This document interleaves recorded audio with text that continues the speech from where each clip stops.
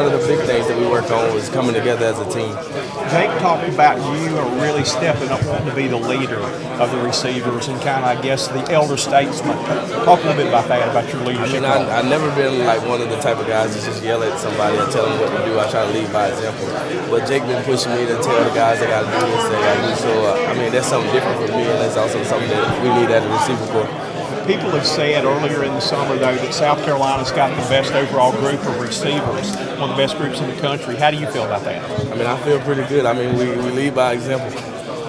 Okay, offensively this year, though, you've got a year under your belt playing with Jake and like that. How good can this offense be? We'll be very well, very, very good, but we're not big on predictions. Season opener up in Charlotte. NC State's going to have probably a really good defense. Do you think that's going to be a good test for y'all right out the gates? Yes, sir. Overall, how are you feeling about the season? I feel like we're going to have a pretty good season this year. What did you think when Jake said this offseason that he thought you guys in Clemson were really not that far apart, that you were essentially about as talented as Clemson was? Did you take that as like a something that you were glad to hear him say? Did you take that as like maybe you should kind of hold back on that? I ain't even paying no attention. No. Do you like having a quarterback though that'll chirp a little bit like that? You kind of came up under when Spurrier was here and he was chirping all the time. Is that kind of you want your quarterback to sort of be that outgoing guy like that? Whatever he wants to be. Yes.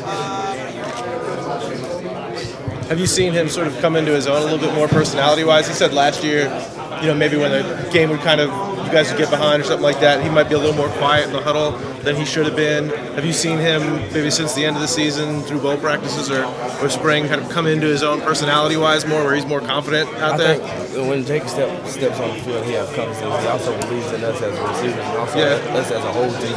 Yeah.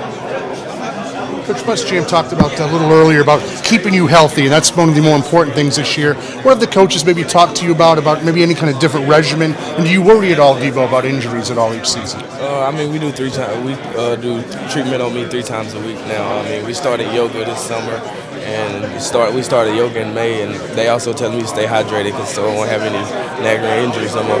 Is yoga something you knew much about at all? Was this kind of your first experience with it? What's that been like? This is like my first experience. I didn't know yoga was that stretching could be so hard and intense. And has it been a good thing? Do you feel like it's helped you, as far as everything? It helped me get a little more flexible than I was.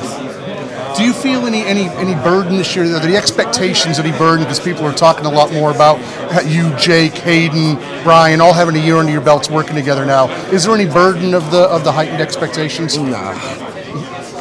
Does it make you guys more confident or motivate you that people are talking about you guys offensively a lot more? We just go out there and do what we do.